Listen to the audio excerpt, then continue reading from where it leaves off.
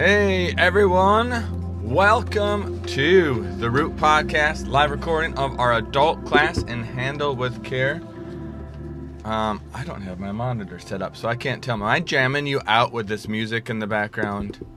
I gotta switch over here so I can see. Alright, am I giving thumbs up, thumbs down? Too loud, too quiet. It's good? It's good, okay.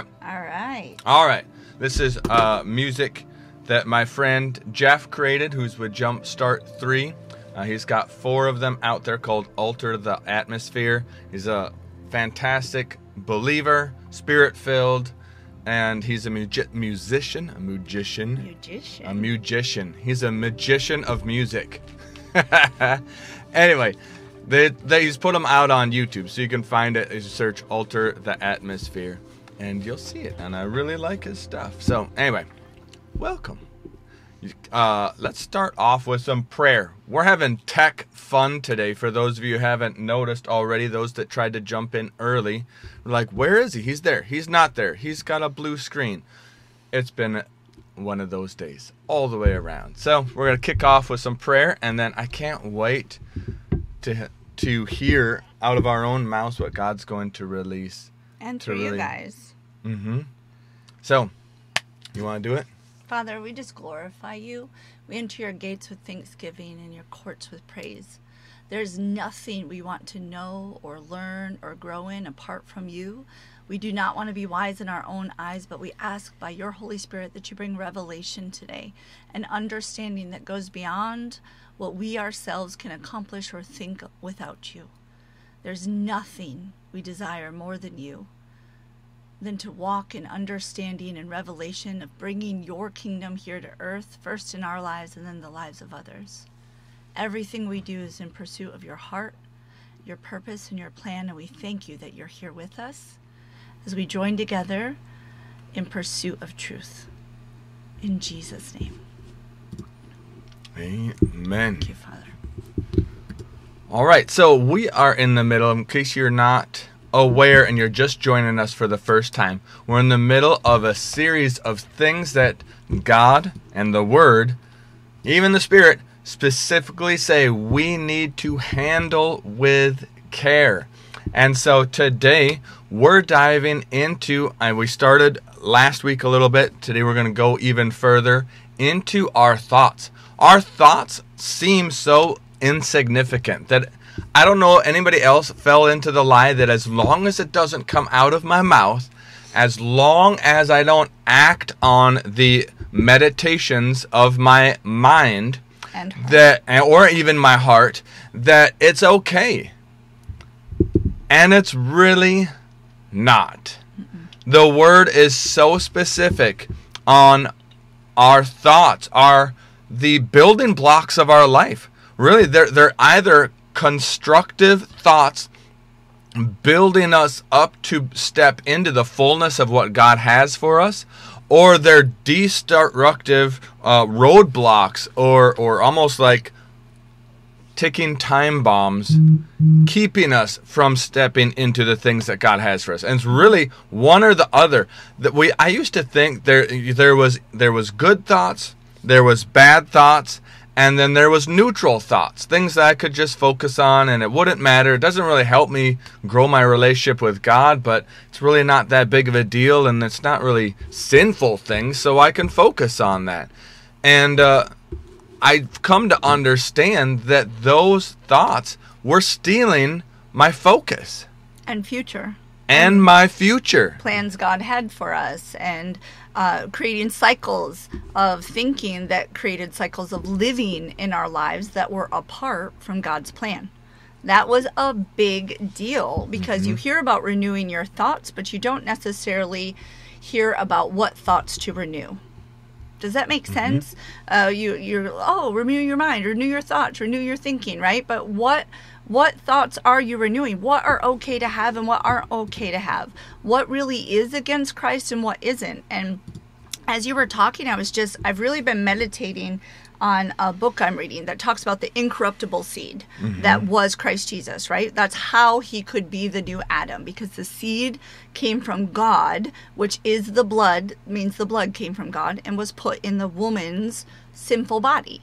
So when Jesus was born, and the Bible says he was all God and all man, it's true.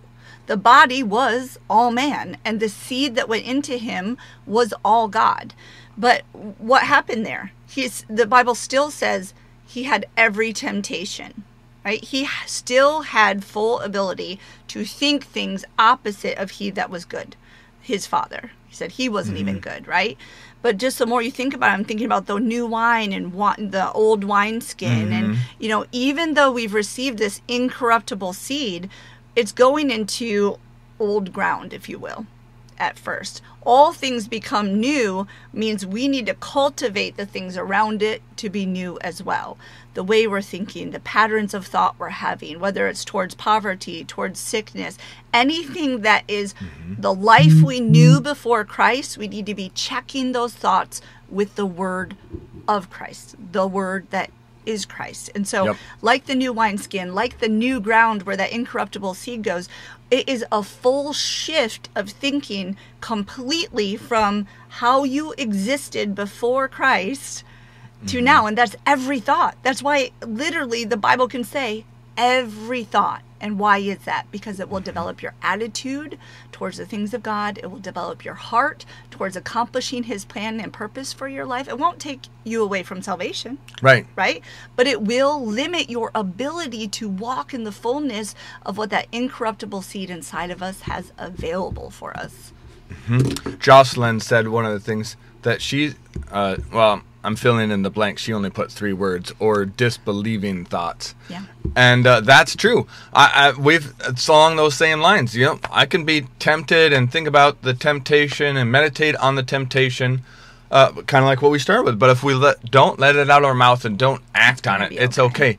But I can guarantee you, everyone that's fallen into big sins, we categorize them. These are big sins. How did those big sins even come to be an issue? I mean, how many have heard people say, like, man, they were such a good person. I can't believe that all of a sudden this happened in their life. Like, what's going on? It's it's the meditations of their heart. That's why God says, where it says to guard your eyes, for they are the well springs of your heart. And he tells us to guard the meditations of our heart. Even David prays, may the meditations of my heart be pleasing to you. So why did he start there? Because what happened with David when he did not have the meditations of his heart being on the things that please God? We know David, man after God's own heart, uber leader, spiritually, naturally, he's the king. He could turn a band of ragamuffin warrior troublemakers into his mighty men in his army that laid waste to everybody they fought against. And this David, because he didn't guard the meditations of his heart, which is why I believe he prayed that prayer, what does he do? He hangs out and he's checking out women and where he's not supposed to be, and that causes sin, and then he tries to cover up the sin with sin, and that doesn't work, and he has all this big issues start to come out. Why? Because he didn't guard his eyes. He didn't guard the meditations of his heart. And that actually not only affected him, but you can see then his meditations of his heart with women then passed down to his kids. His kids were messed up. Have you ever looked at that? David, you're thinking, man after God's own heart. His kids are having incest. His kids are killing one another. His kids are going out and jealousy, love of money. Yeah. Ridiculous things. His own son laying with David's wives on the roof of his palace in view of everybody. What the heck?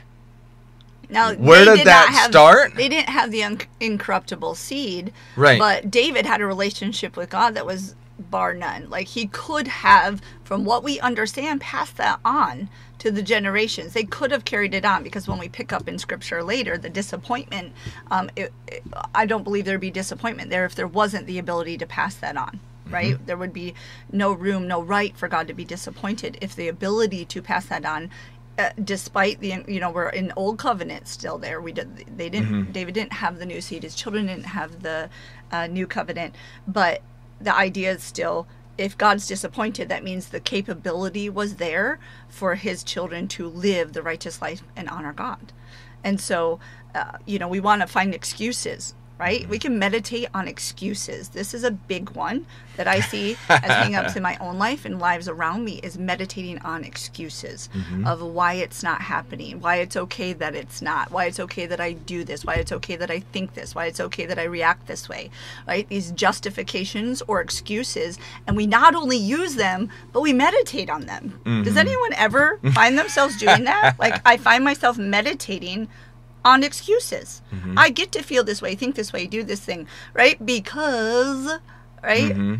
This man you gave me, in the words of Adam. But do you know what I mean? Like, the things that we meditate on. What are you talking about? This perfect man you gave me. Yes. And Adam did not say that. It was not Adam and Steve. There was no Steve. This woman you gave me.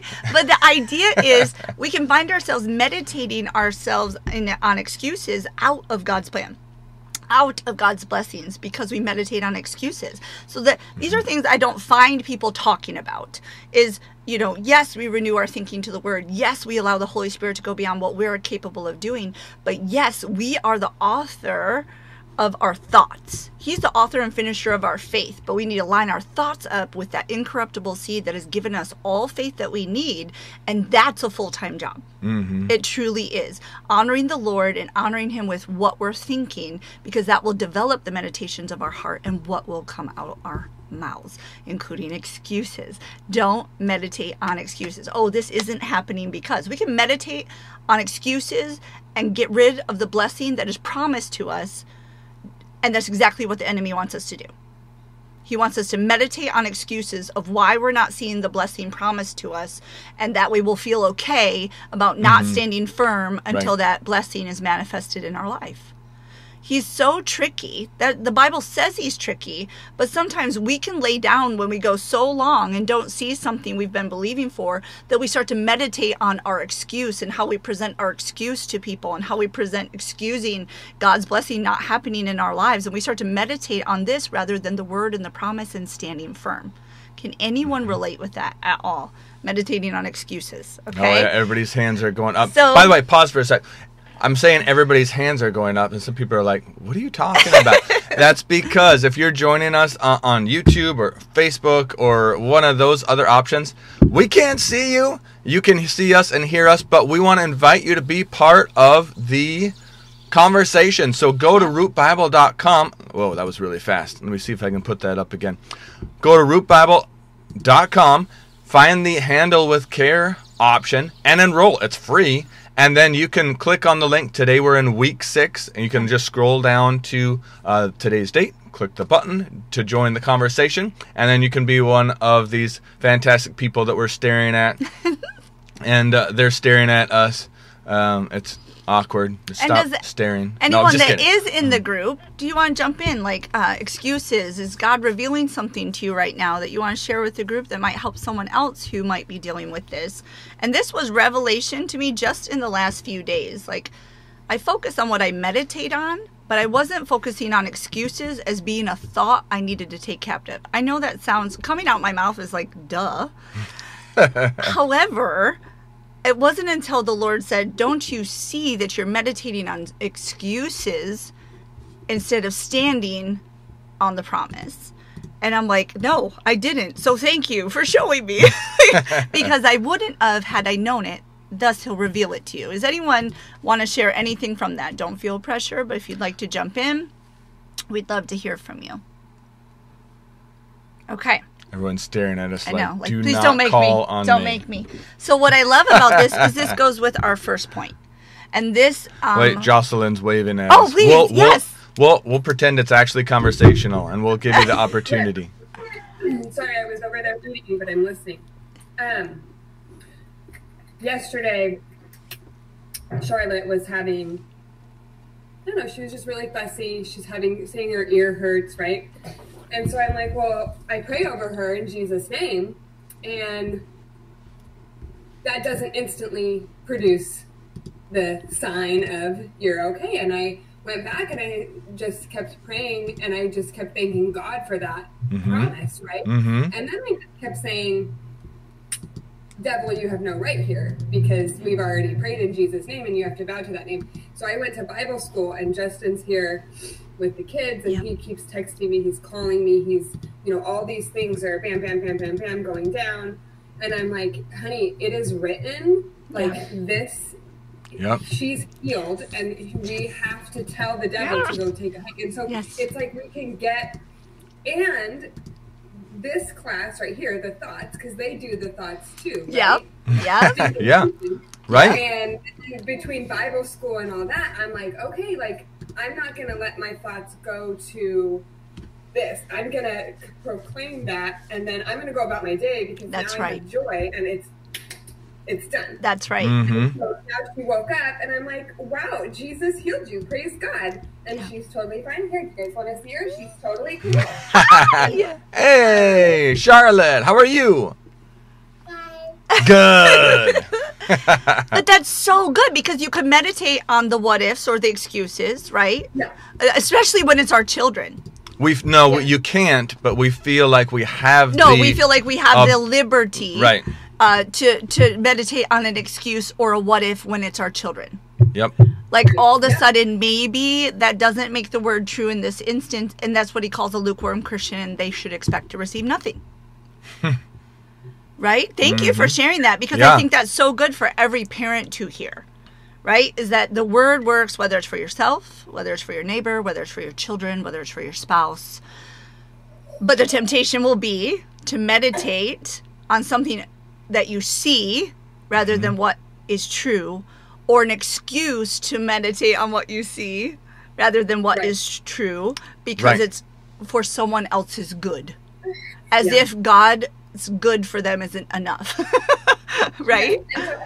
And we were even talking about having those thoughts of disbelief, right? Yeah. Because essentially, if you're praying in Jesus' name, and that's what the word says. It is written that the healing is ours. And so those thoughts of disbelief, or I mean, it just contradicts exactly what you already did. So you have to, you don't see it. You just have to keep. I mean, the devil has to go, right? Right. So, exactly. Continue resisting his right to have any part in our meditations of our heart, and our thinking, and our thoughts. Yes. And that's a fantastic example of our thoughts are either constructive or destructive.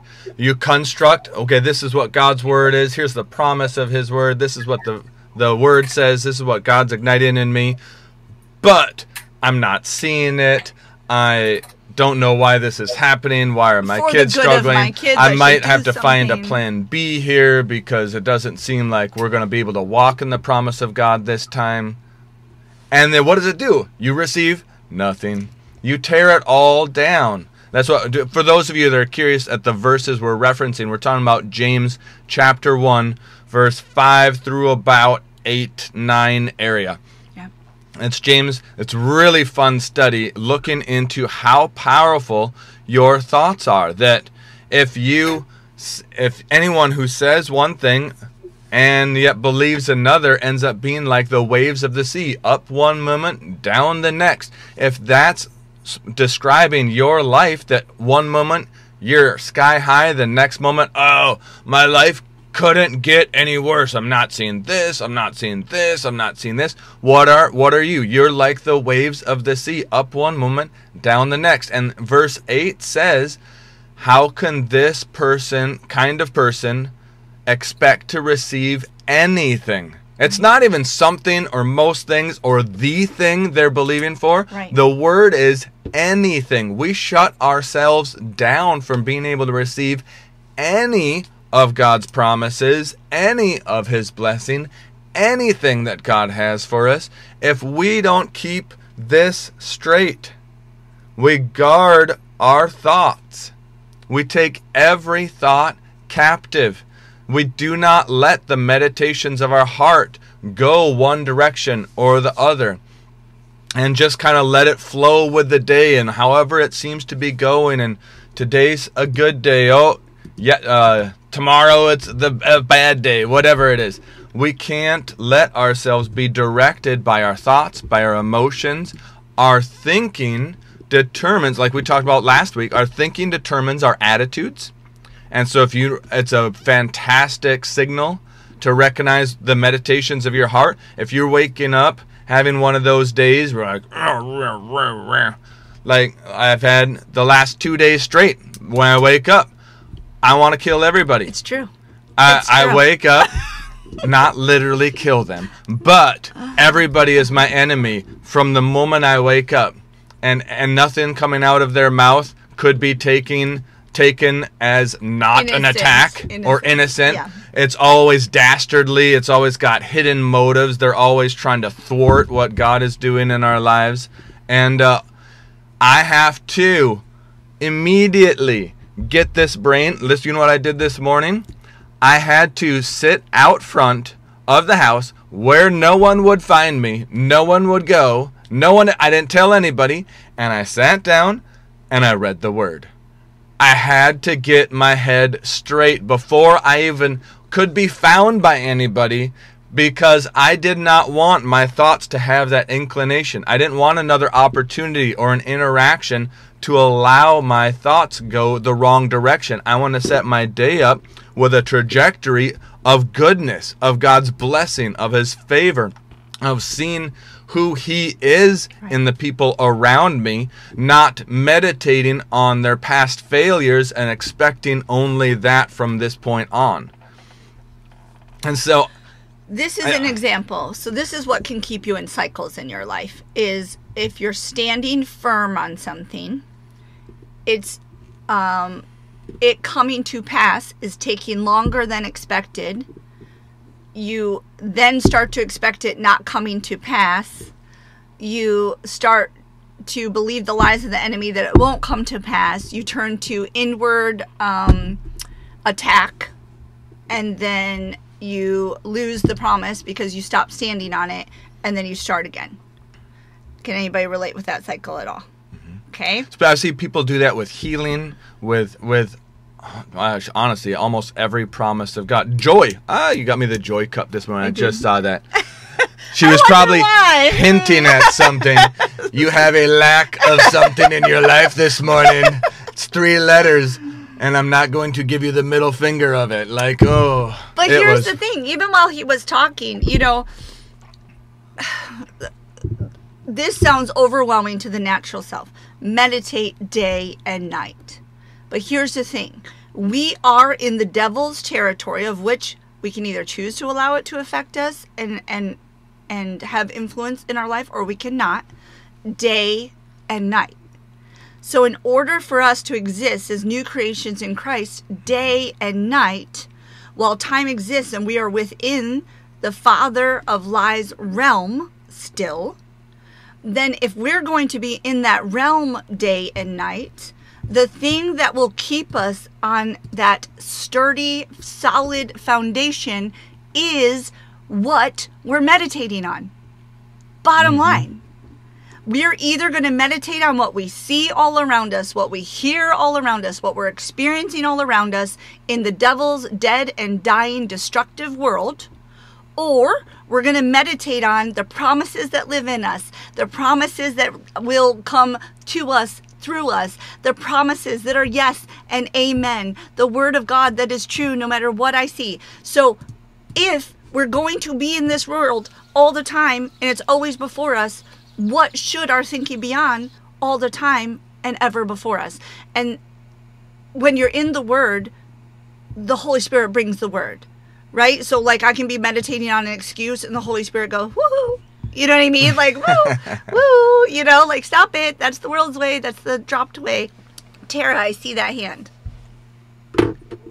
I just wanted to say that, I'm up in the middle of the night. I have a young donkey I'm feeding in the middle of the night. And so nighttime used to be a troublesome time for me. If I even got up to go to the bathroom at night, immediately, bam, the thoughts would come. And in the past, that would definitely cause a problem, and maybe I wouldn't be able to get back to sleep, or they would kind of carry over to the next day, and it was awful. And so, and it's the middle of the night. Like, who wants to open their Bible and go read in the middle of the night, right? That's just honesty. But I did it. I started doing it, and it's done. Yep. Now it's like this incredible peace at nighttime in my mind, where like I don't hear it. It's not there anymore. And if it comes, I go right to the word. Doesn't matter how tired I am, how much I want to go back to sleep. I just go right to it. And it will, because it is, and it's tiresome. And we do live in this is the devil's territory. But if you just take that extra step and just force yourself through it, the results and God's promise is there on the other side of that push. Yeah, that's good. It makes me think of, he is the new wine, and we can be new wineskin. But if we continue to live like the world and meditate like the world and be affected like the world and think like the world, then that new wineskin and the old wineskin, do you know what happens? It busts. And how many of you know Christians that are living that way, and it's literally like they're just busting, like they're just giving up, like it's done. Unfortunately, most of them are giving up on God. So they're like, it's too hard. Well, it is too hard to put new wineskin in the old wineskin. You will bust. If you try to live like the world with the new seed, that will never happen. It will never happen. You will bust because you're living a lie. Here's this new life in you, but you refuse to give up the old life. One's going to win. And I assure you it won't be the old life. It won't. It is so powerful what you're thinking on, and it will develop your attitude, but the more important thing is it will develop your availability to God, hearing his voice, and doing what he has for you. Tammy, did you have something? Yes. Can you hear me? I can hear you. Okay, because I unmuted. All right. My question was, sometimes I don't always know, like when Josh was saying he woke up in the morning, he was grumpy, he walked outside, he went outside, he hid from everyone and started to read to get his head straight. I don't always know what to read or where to go in the Bible. Same thing with Tara. Like at night when that happens to me, I'll put on, whatever I'm currently reading. But then I was starting to write this question, and then I kind of answered my own question anyway, because I guess you could search out whatever that emotion is or feeling that you're having. In the Bible app itself that we all have, you could search out that emotion, and then there will come a list of things to go to read. Because I find sometimes I don't always know right then and there where to read.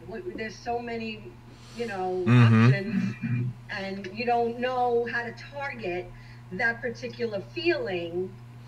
I would, besides, that's a great advice. I would say search it out. But like, even if you couldn't search it out, so you didn't have your phone at that time or whatever, you have your word, your solid word, the book. This is a great time to get to know the Holy Spirit's voice. Is you just go, Holy Spirit, show me in the word, where I go to fill up and push out this ridiculousness, and sometimes he'll take you somewhere and you start reading a verse and you're like, this is not it. This is not it. But you just keep reading, and all of a sudden there's this like washing of the word, because it's like when you first get into a shower and you're like covered in mud, and if you just stood there and didn't scrub, like you'd still be covered in a lot of mud. Like if you just get in there and go where the Holy Spirit says go, he will reveal to you if you just keep going.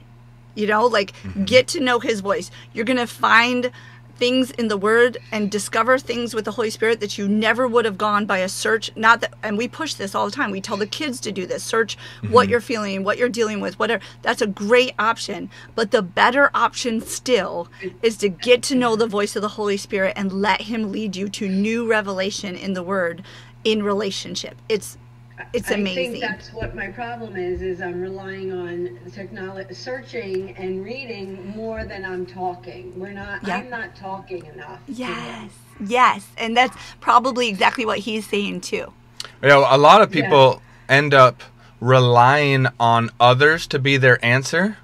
I'm going to rely on the internet to be my answer. I'm going to rely on my next book that I'm going to pick up. That's going to be my answer. I'm going to run to this or that. And it's really getting our thoughts back onto, no, he is my only answer. Right. And so I'm going to go to him and let him, and he may direct you to grab a book. He may direct you to a Bible verse. He may direct you to be still and know that he is Lord and stop trying to find your own answers. And be okay with that. Yeah. Like sometimes he'll just be like, shutty season, and just sit for a minute. And you're like, I don't like that. And you try to push through and go find your own solution, and you feel the same as you did 15 minutes earlier. Right. Like you just lean into his voice and let him lead you to the answer. And that's where revelation comes. Knowledge and wisdom comes beyond what we're capable of comprehending. It's amazing. And I think that's exactly what you just said, is you're not turning to him enough. And that's a new practice. I literally just realized that I never do that. Yeah. And that's obviously the problem, is that I never ask him anything. Yes. I never do. I'm He's always that good. asking Tara or listening. And I have to ask him and start listening and be quiet. Yes. Yep. Good job. Thank you. So that goes right into the next point, is your thoughts equate your attitude, and your thoughts that develop your attitude will develop your availability with God. So if you are going in with an attitude, if you're going in with wrong thinking, then your attitude and will affect your lack of or openness to being available to God to use you, to speak to you, to move in you, to reveal things to you, to lead you, to guide you, because your thinking will be off, which means you won't even be open, like Tammy just brought up, to receiving God's answer. Because we're thinking on our own works, our own ability, our own answers, what we want to hear, what we want to be told to do, what we want to be justified in our life for feeling or thinking. And it's laying those down. And when we fill in the blank for what God's plan is, it leads us into trouble, and we end up, like our pastor was talking about this last Sunday, we end up being our own false prophet, because our thoughts are no longer on ourselves or on him leading us and guiding us. We're telling God, okay, God, I think this would be a fantastic answer, and here's all my reasons why. And if we continue meditating on our own solutions, we can convince ourselves that this is the only solution. And God, there's nothing else God could do to benefit or to move me forward other than this option. And so I'm just going to take this step in faith that this is the door that God has opened for me. And really, it's us trying to create our own way and calling our thoughts his thoughts. That's dangerous. And his ways our way, or our ways his ways. Right. His are so much higher than ours. We got to tell this story about that we listened to this morning. The balloon? Yeah. So in the I wish we could have found the video. In the 1930s, we might have to find the if we find the video, we're going to post it in the group discussion on rootbible.com. Yeah. So for those of you that are not on rootbible.com, join us in the Handle with Care section, and there's a group discussion button right at the top of the list. That's where you find it. Anyway, so back to it. In the 1930s, they were just started playing around with the idea of lighter than air aircraft. Ships, and so it's the big balloons, the Zeppelins, right? That kind of thing. And so they were in the U.S. I forget what state Akron, it was. Ohio. There it is. That's why I forgot. It was Ohio. We purposed to forget Ohio. Sorry for those of you from Ohio. Ohioans, we don't yes. We don't purpose we to don't forget the people of Ohio. there's just 49 states in the U.S. to us. Anyway, Okay. so they built this big ship. They had it anchored to this big like antenna thing. It's my southern twang Texas. coming, and so they had it anchored to it. And there were some people on the rope working, anchoring it down. They had the armed forces. They had hundreds of armed forces holding it down so they could anchor it to this, so that they could start to check out how it works and whatnot. Right, and so all of a sudden, the connection to this tower breaks, and so there's some guys all of a sudden shooting straight up into the air that are holding on to these ropes, trying to keep it down. Some of them just let go right away. Yeah. And there were some others that tried to hold on as long as they could, and then there was no other option. It was hold on or fall. And so they held on as long as they could, even and though they were fell, going up. and some people ended up having major issues in the hospital. Some people even died. And then there was this one guy that just wasn't letting go. And so he just kept shooting up higher and higher. And the guy telling this story says, like, women were fainting knowing what was going on. Like, oh, people were freaking out, crying, terrified, kids crying, like, oh my gosh, look how high that guy is. He's going to be nothing more than a puddle by the time he lands when he falls, because how long can he hold on? And then it hit 15 minutes. And then it hit 30 minutes. And then it hit an hour. And finally they were able to get this guy into the balloon, whatever that Zeppelin control thing was, after about an hour of time. And everyone wanted to know how in the world. They got him down. They had the ambulance ready. Oh, yeah. And, so they got him down, like, put him on the off. He's stretcher, like, what are you doing? You have to be seriously hurt. And he had no issues. Like, I'm fine. And they're like, how could you have survived? How could you have held on that long? He's like, held on? I didn't hold on at all. There was 4 feet of rope that was hit on the ground, and I started shooting up. So what did I do? I let go with one hand, tied that rope around me, and let the rope do what rope does. I just was out there for a ride, and there was nothing I can do, so I just made sure that rope stayed tied. Because I just hung out and I just hung out and watched it until you guys rescued me. I knew there'd be something, sometime. You're at least going to want the balloon back. And there was a plan C that none of the other guys had thought of. All these guys holding on like, oh, it's so hard to hold on. I can't do it much longer. Oh, and I love, like, the guys that held on. Like, what? It's flying into the air. How are you going to bring it? What will you holding on help? I'm sorry, but this is how we approach our Christian life sometimes, Like, if I just keep holding on with my own strength to something that's not working, that God hasn't told me to do, something will change. Mm-hmm. Or you can be listening to Christian music radio that affirms that thinking.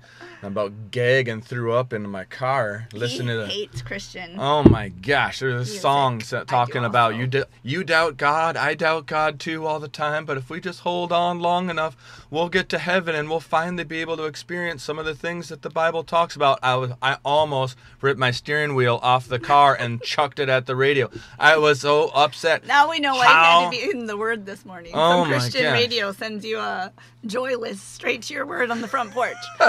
I was so mad. And anyway, so we can't allow that thinking to hold us back. If I just hold on a little bit, there's always a plan C. That's really, it's not wisdom, R, A, or B. knowledge. It's all or nothing. I'm going to fail. I don't know if I can hold on much longer. And in reality, God's promise is there to hold us on. Right. We're not trying to hold on to the promise, and if I just hold on a little bit longer, I might see a little bit of healing in my life, or enough provision to get me by this month, and I just got to keep holding on. Maybe, and it didn't happen last month, but maybe it'll happen this month. I've been holding on for years that so-and-so's going to get saved, but whatever. And that's the meditations of your heart, is maybe sort of kind of it might. Eventually, someday. And so what will you receive? What's the meditation of your heart in that? Is it's not going to happen today. Eventually, someday means it's not today. And we'll never have an experience in our own lives when it's not today.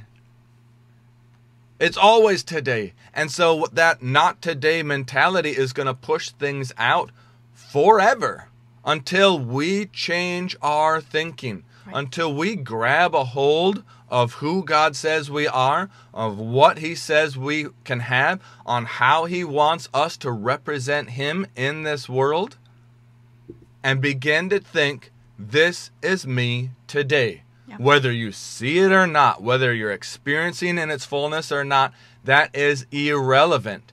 Because we're going to tie ourselves, we're going to use that promise of God, his attentions of God, as our rope, and we're going to cinch ourselves to it.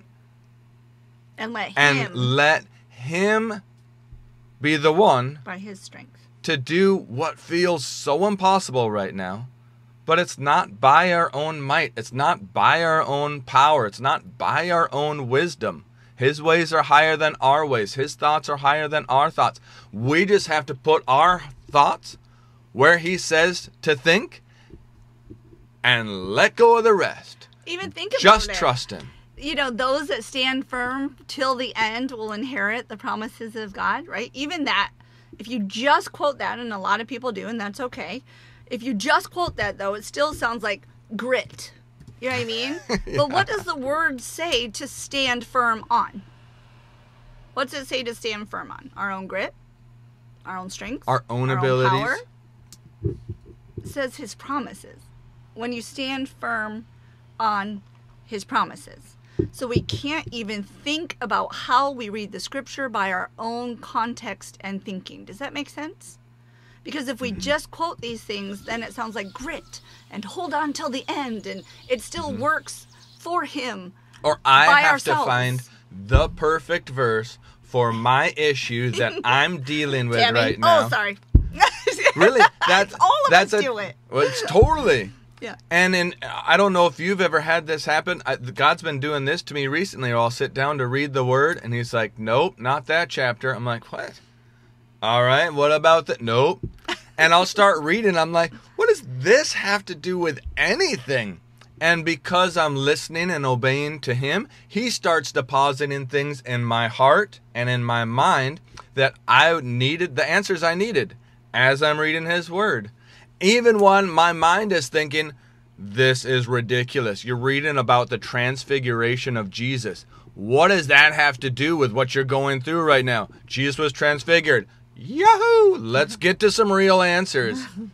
I don't know if you ever deal with that. That's where I've been kind of feisty, angry maybe a little bit. Well, and that's where I'm at, though. I'm like, what's the purpose? I don't want to waste my time in seemingly good works and missing the things that God has for us to step into because I'm so busy, or I'm filling my time with things that are good but absent of God's direction. And so as I follow his direction, even in my Bible reading, now he is revealing within me his ability, his answers, his life. Really, it comes down to, I'm no longer my own. I was bought with a price. So I'm going to honor him with my body. I have to say, you know what? I'm going to let go. I relent. You lead. I don't have to be the answer man. I don't have to be, that's Hank Hanegraaff in case you're wondering, the answer man.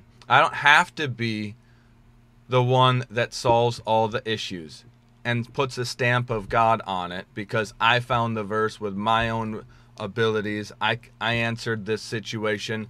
I had the perfect answer for this issue. It's not about that. It's about relenting and focusing on what he says to focus on. And that can be... Well, even the verse he talks about that God took him to, where they're like, well, let's build a tabernacle. And so he researches it out. And, you know, a lot of times, do you know what verse we're referring to when they go up to the mountaintop? And it's Mark chapter 9. Elijah, Moses and Jesus are up there. And so I've always read that as kind of like it's a quick happening and they want to build an altar to them. That's just the way I've interpreted it. Because and of the word Jesus is tabernacle in some versions. Right. And so I took tabernacle as altar, and I've just always read it, and they're like, no altar, stop. Like, that's how I read it. And he looks it up and studies it out, and it was actually they wanted to set up a tabernacle, which was a house where they could dwell, like a tent, so they could stay there longer. Because the conversation that we always thought was so quick, the actual verbiage there is that was actually a prolonged conversation. So they were so like, it wasn't well, just let's like, get comfortable. hello, I'm Moses. Hello, I'm Elijah. Goodbye. Boosh. And then they're just long enough for Peter to be like, wow. No, they talk so long.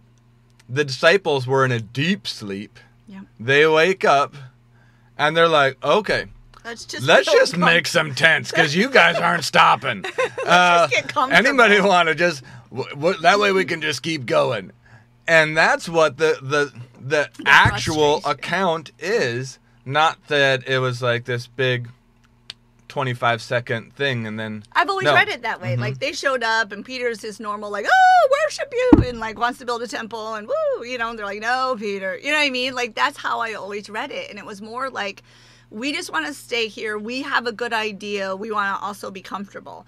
And, the verbiage there is like, will you just listen? I mean, like, just let's stop trying to be comfortable in your flesh and stay here longer and dwell in this moment. Like, just, there's something very important to get across here. Just tune in and put that carnal nature aside. And then what does Jesus say on his way down? Don't tell anybody about what happened. Oh my God, are you kidding me? Thanks. You had this fantastic supernatural experience, and he says, yeah, just don't tell anybody about that. Yeah. What? Just always testing that carnal nature. Even Jesus told his disciples it was shutty season. Yeah. Like, nope, silence. Even about good things. Sometimes we blab like Joseph. Joseph in the coat of many colors. He has this dream. This is what God showed me. You're all going to bow down to me. He starts spewing all these things about what God had been speaking to him. And it did not go well for him with his brothers. I think a lot of that could have been averted if he would have kept his mouth closed. And there's some anyway. So good or bad, we have to let him lead what we say, what we share, what we think. And if he says, don't share that, and you're like, oh, I really want to share this because it's going to be amazing, keep your mouth closed. If you're thinking, I don't want to share that, I like being silent right now, and he's saying share it, then let him lead. We got to put our mind on he's the leader. We don't have the option to our own opinions. We don't have the authority to decide anymore what we do, what we say, what we meditate on with our thoughts. We have to say, you know what? Your way is the only way. And that's why even like... Technically, we have the authority not to. But we don't want the authority. If you want everything that I do and he does, if we want everything God has planned for us, then I don't want the authority to say, no, I don't want to. No, I don't want to think that. No, I don't want to say that. Yes, I want to say that. Yes, I want to think that, right? I don't want that. I either want all that he is and all that he says that I can have, or I don't. And so that is the process of renewing our thinking, of taking every thought captive. Is this back in line with my Lord? Or is this my old way of thinking before the new seed came? Before I lost my life to him willingly so that he could live? Is this thinking aligned with that? Just that simple. And all the time.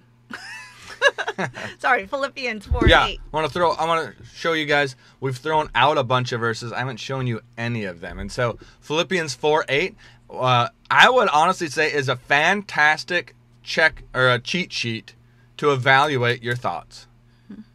It's fantastic. You can go back. This is one of my favorite sections of verses. Those of you that join me in Root know that every class is my favorite, and every section of verses ends up being my favorite also. Philippians 4:6 starts talking about the meditation of your heart. If you lack in peace, this is what you do. And then it works towards verse 8, and it says this. So what do you do then? If you're going to stay in peace, what do you do?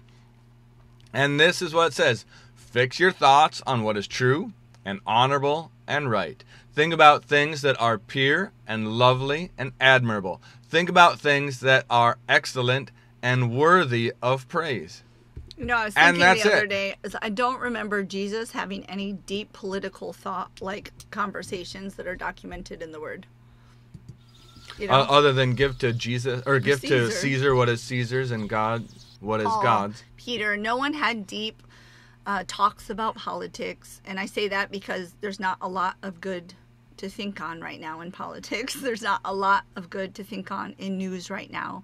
And a quick way to draw you away from the thinking of Christ is to meditate on what's going on in the world. So while reading that verse, if you can think of something honorable going on in the news, something right and true and lovely going on in the news or in politics, well, that's what you want to think on. But there's enough people in the world thinking on that stuff. We need to be thinking on what he wants us to think on so that we can then say and meditate on what he wants us to say and meditate on and then do what he says to do, because we're thinking and meditating on him and what he wants us to do, not on everything else that the world is already meditating on. That's easy. It's easy to let our carnal nature go and justify the right to do it because we need to know what's going on.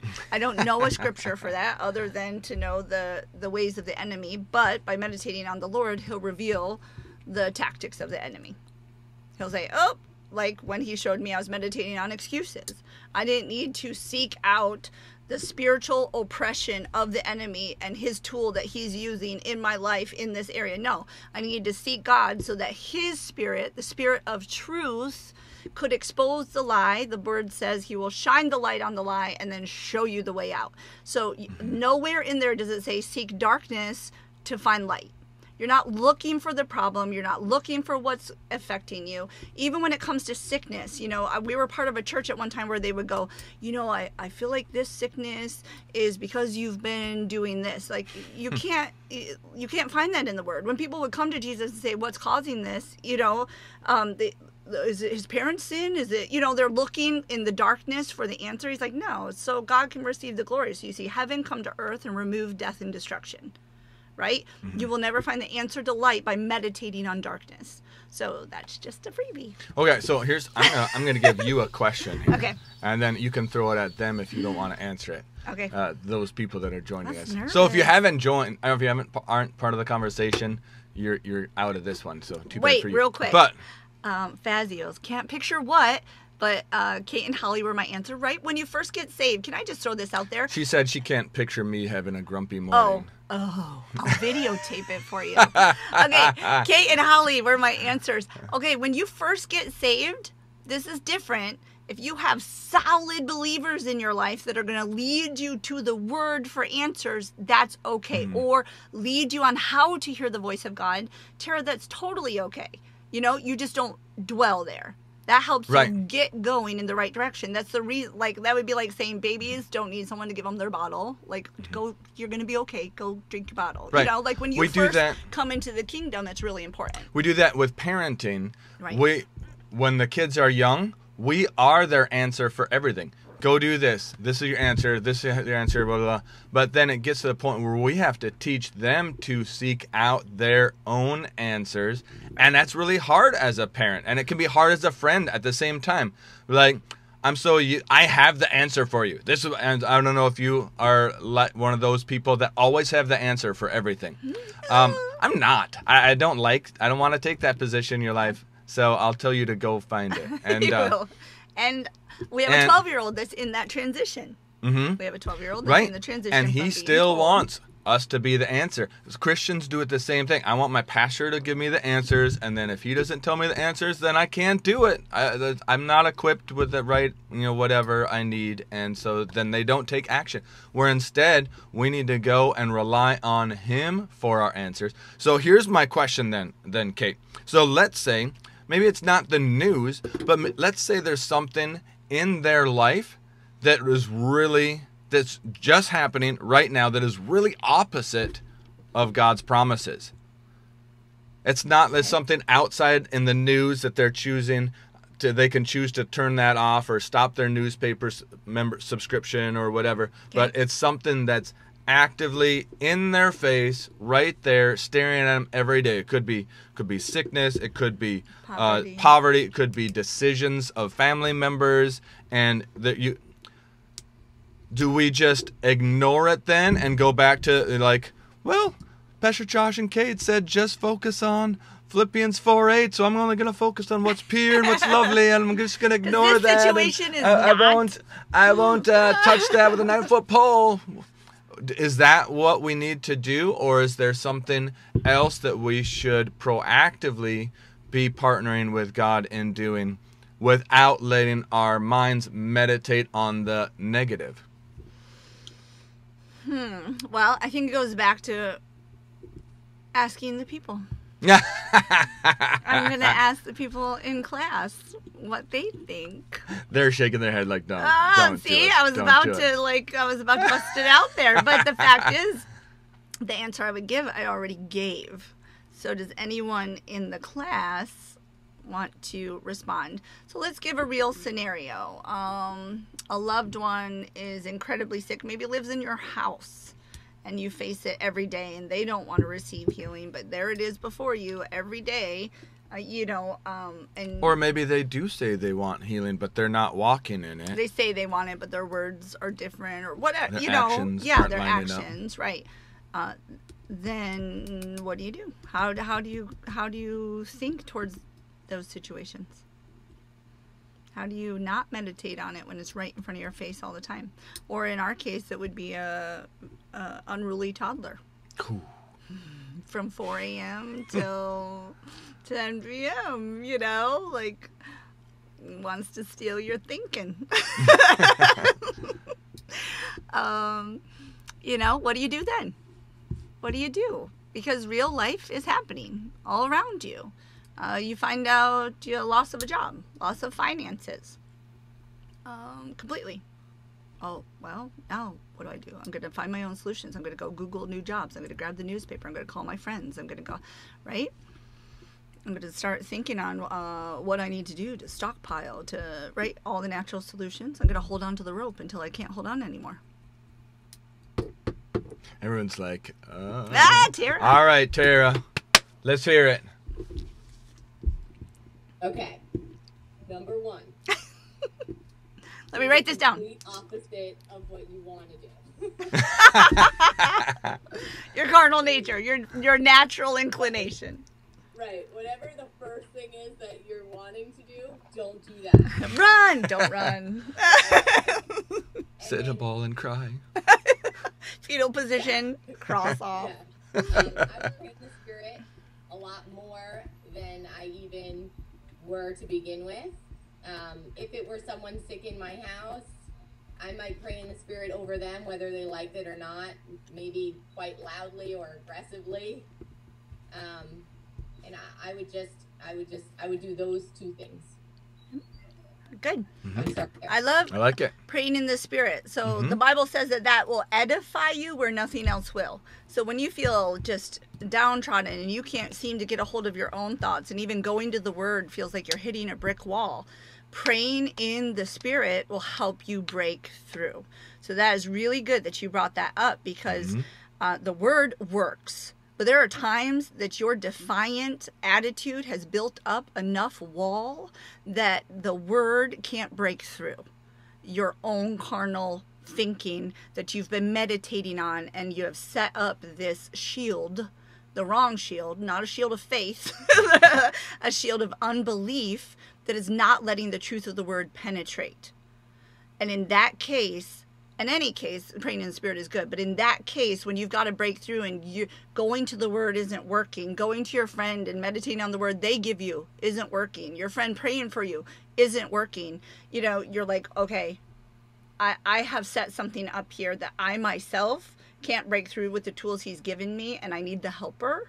That's why the Bible calls Him the helper, is because He breaks through that old wineskin or anything we've set up that would try to keep the promises of God, even when we're our own false prophets, from the words of our pastor, or when we're our own worst enemy, when we're letting our carnal nature rule and reign rather than the King in us. That's so good, Tara, because the Spirit, praying in the Spirit, will break through that. And that means you've got to let yourself pray in the Spirit as long as it takes to feel that wall crumble. And worship also works in the same way. Yep. When you absolutely do not feel like turning on worship and worshiping is the time that you need to turn on worship in the middle of your living room, whether your kids are cooperating or not, and just begin magnifying him, because then where is your focus? Your focus is on heavenly things, on kingdom things. Your focus is on, I'm going to point over your head, on what is true and honorable and right and pure and lovely and admirable. No matter who is all of those things? Right. He is. So if it gets to the place where you're like, I don't have any other great answers right now, I don't know what to do, I don't even know how to think right about this situation, because all I see is dishonorable, wrong, unpure, not lovely, not excellent. You're thinking that's where all your thoughts are going. Then you put your thoughts on God and allow him to be the one that directs you how to think. Yep. He'll begin to show you, as you meditate not on the problem, but the God over that problem, the all-powerful one, he'll begin to reveal to you himself.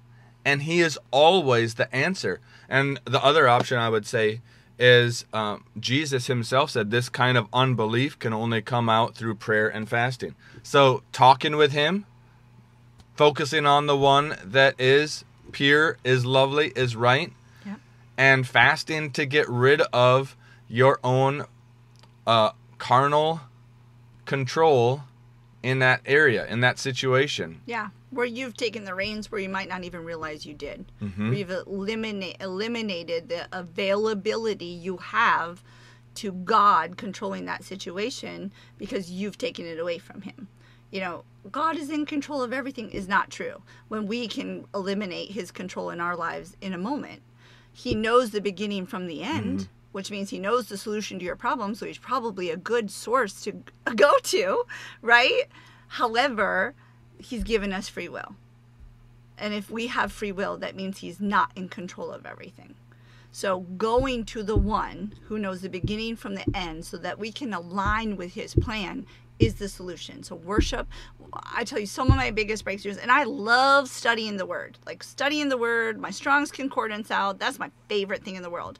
But some of my biggest revelation comes when I'm going in and out of worship and praying in the Spirit.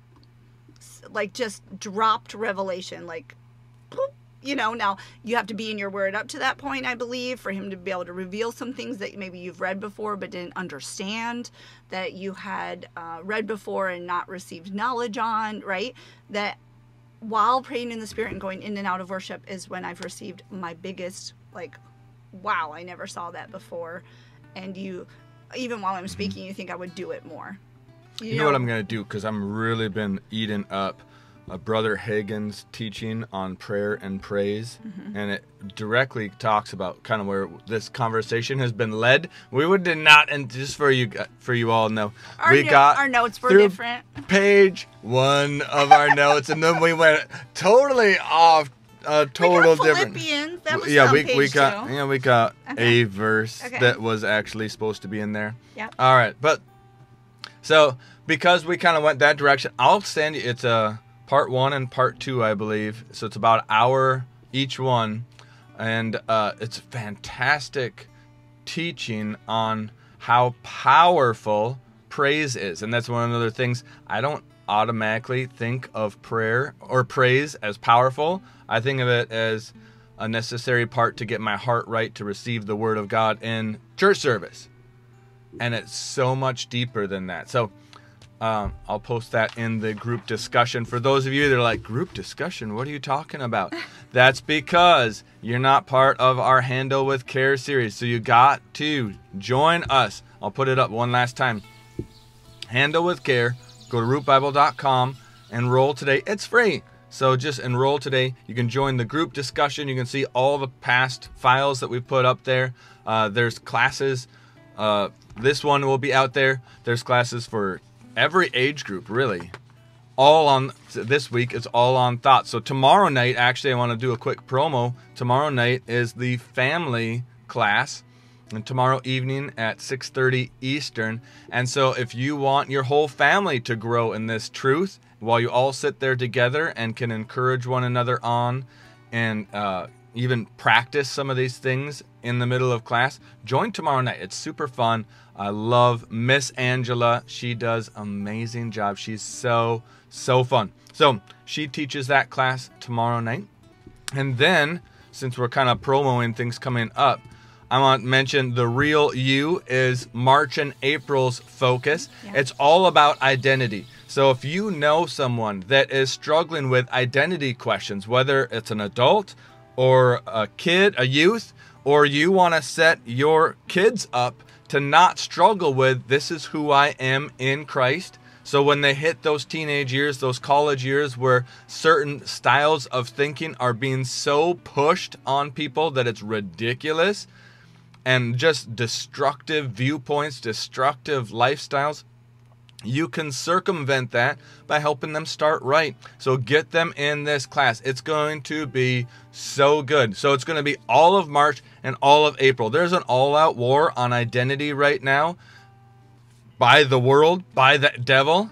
So we're going to match that and give your family, your small groups, your churches the ability to set up a wall against him, to not just stand your ground, but to overwhelm all of the enemy's work in your spheres of influence. So if you want to be able to do that, you have to join us in the course, The Real You, starting this next month. So join us there. That's on rootbible.com, and I don't even have a lower third for it, but we also have our 21-day course starting March 1st. That's going to be awesome. 21 days where kind of like what we talked today, except it's an hour a day, focus step by step to get your head right, to get you thinking the way that God wants you to about yourself and about those around you, so that you really can represent him well in every sphere of influence and be the person of God that you know on the inside you're supposed to be. You just don't know how to get there. We're going to give you the tracks to run on that will accelerate your ability to become who he's created you to be. I'm not going to promise in 21 days that you're going to be fulfilled all the way doing it, but you're going to know how to get there. Yep. And well on your way. So and before we end, the scriptures we didn't touch on that I want to, and you can write them down, or you can watch the high school, the elementary, the junior high class where we did go over these. Mark 7:15. We read it in the New Century Version to make it clear, and then all the way through Mark 7:15 through 23. But it ends with basically Christ is saying, you know, what is outside going in is not what's affecting you. It's what you will let out. So even though the outside is all around us, even though it's available to us, are we going to meditate on it and let it come back out? So those are good scriptures to talk on with your spouse, with your family, over dinner. We have our table talk cards. They're out there for free in the discussion area. Mm-hmm. And the other thing is the phrase that your family will recognize and you can start using in your home is stinking thinking. So man, we're 10 minutes over. I know, we're 10 minutes, so just write that down, use it with your kids, use it with your family, use it, you know what I mean? Like, and I'll give you a real example. Like this morning, really quick, we're walking, he takes our daughter down by the water, and the person I'm with is like, he's not even by her. She's by the water. Like, you know what I mean? And I was like, stop. What are you thinking on right now? Like, just that simple. It's like, is that stinking thinking? Have you now just gone to the worst case possible scenario and you have stopped being willing to live because you've already entertained the worst thing that could happen? Now, that's just a small example, but we can do that with so many areas in our life, and being able to simply call it out with each other and go, wait a minute, that's stinking thinking. Why do we call it stinking thinking? Because it's dead, destructive, loss. Things that are dead are stinky. Things that bring death are stinky. So we call it stinking thinking. So use that this week. Use that with yourself. Use it with your spouse. Use it with your families. Get the stinking thinking out. And it's anything that doesn't align with our new creation realities or thinking that will bring life. Okay? Right. All right. We are totally over. Yep. All right. Totally. So I'm Pastor Josh. This is Pastor Kate. Thanks for joining us for Root. And we got to let you go. We'll pray over you. All right, so we're not letting you go. We are. Forget We're that. praying over Skip you. that. Let every mind be open, every heart open, Lord, to receive the seed that you've put out there. Let it be good ground. Let it develop deep roots and let it bring them to reality that is beyond what we can do ourselves. We thank you, Holy Spirit, that you stir them up, that they are praying by your Spirit, that you are edifying them as they do, and that we just worship you, Lord, knowing that all these things are true, and as they take deep root, our lives look different, and we bring the kingdom to earth. In Jesus' name. Amen. Amen. All right. Go live victoriously. Yes. We'll see you next week. Love you guys.